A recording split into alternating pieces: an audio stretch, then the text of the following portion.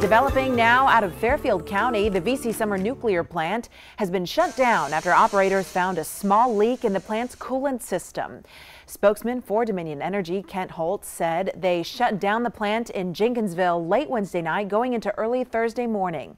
He says leaking material was captured in the site's containment building and there is no danger to the public or the environment.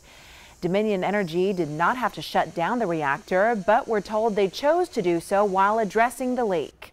Company officials say they're taking proactive measures to find and address any other impacted areas. No word on when the plant will reopen.